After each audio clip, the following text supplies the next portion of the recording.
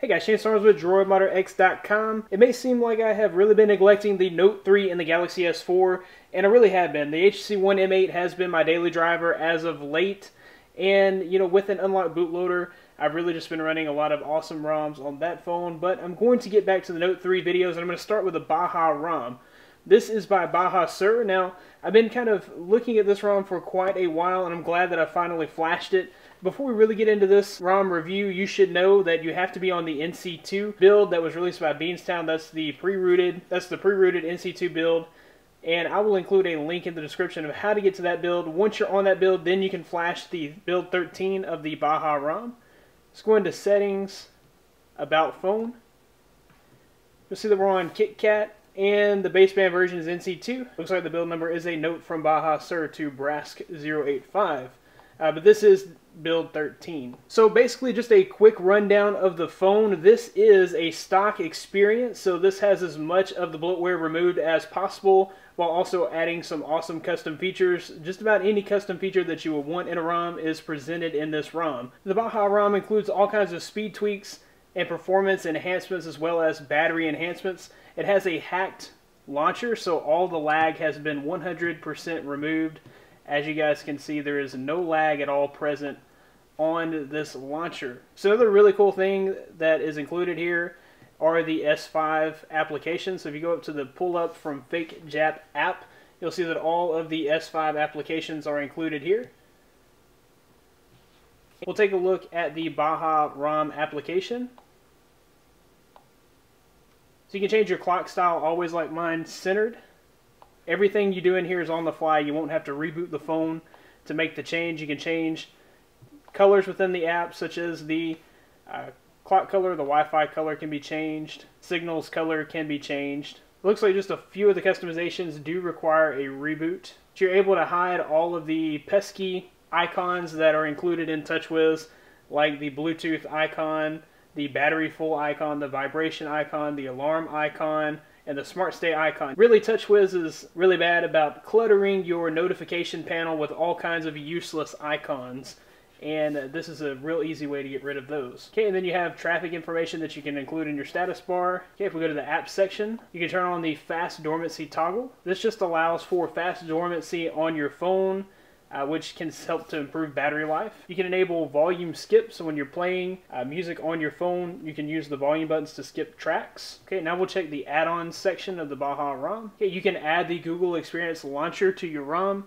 If you like, I'll probably stick with the hacked TouchWiz launcher because, like I said, all the lag is removed and it works incredibly well, so there's really no need for me to go to that Google Experience Launcher. Another really cool feature of the BajaRom is the themes feature. There are several themes included here, including the Baja Nostalgia theme, the Baja S5 Edition themes that'll turn your phone into an S5, and then you can revert back to the stock theme. Then you've got all kinds of battery themes here, so all you have to do is apply the theme. It'll direct you to the page where you can download the theme itself. Okay, and once you've downloaded the theme, you would just simply flash that in SafeStrap on the top of the ROM itself. Same thing with the themes. Okay, and then there are also the Expose framework mods that are included here. There's the framework installer, per app DPI settings, WANAM exposed is included here. There are all kinds of extra settings that you can play around with in the WANAM exposed, and really there's just too much to go over here. You can change clock size, enable circle battery, which all of these require a reboot.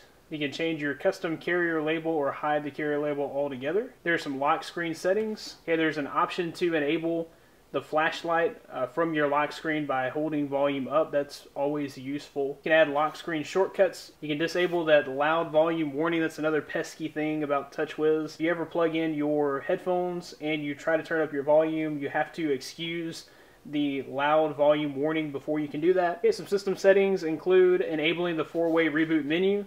This way you can reboot directly into SafeStrap without having to reboot the phone and then press the go to recovery button. You can add screenshot, screen record, and you can disable the low battery warning, critical battery level. You can bump that down to nothing. You can choose to add the multi-window apps that way you're not stuck with the stock apps that come with it. Some messaging settings, some more theme settings here, just several to go over, more than we have time to go over. Some security hacks. You're able to disable Knox notifications. You can fake your system status. You can enable video hangouts through your cellular, so that way you're able to do it over 4G if you're not near a Wi-Fi connection. Then there's some advanced settings. Okay, and then there are even more settings to choose from in the framework mods that are included. You have this S5 System UI, Gravity Box, and the gel settings. Those are just Google Experience Launcher mods. We're not going to go through all of these because there's just not enough time. But you guys can see that pretty much anything you would want on a ROM is included here in the BajaRom. Of course, you can get to all of those mods through their application shortcuts on the home screen. Okay, so that about wraps it up for this review. We'll go ahead and install the ROM itself. You will have to be on that NC2 build, and you'll have to have SafeStrap installed. Once those two requirements are met, you'll reboot into SafeStrap. So we will just reboot the phone. And I'll be sure to include a link in the description where you can download this ROM. Okay, so we'll boot into recovery. So to install this ROM, you'll need to be on the stock slot. First, you'll want to go to Wipe, and wipe Data Cache and Dalvik Cache. And then you'll go to Install. And if you downloaded the file directly to your device, it should be in your download folder under the SD card. You're looking for BajaRom 14. That's the latest so far. Earlier I did install that blue digital battery, so I'll go ahead and flash that now. But if you're flashing the ROM, you'll want to flash the ROM.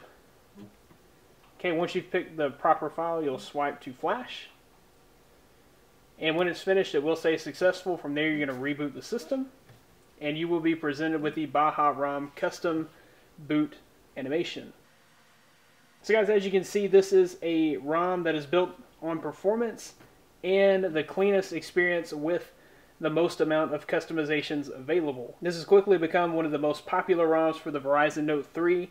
Has over 425,000 views on XDA. Like I said, you want to make sure to head to the link in the description for the download. That about wraps it up for the BajaRom review. If you like this video, be sure to give it a big thumbs up. Subscribe to this channel for more coverage like this in the near future. You can find more of me at DroidModderX.com, the latest in Android and tech news. You can follow me on Twitter at DroidModderX. Thanks guys for watching. Be blessed. I'll see you in the next one. Okay guys, I figured I would show you what the battery mod looked like once it was installed, and you guys can see it there.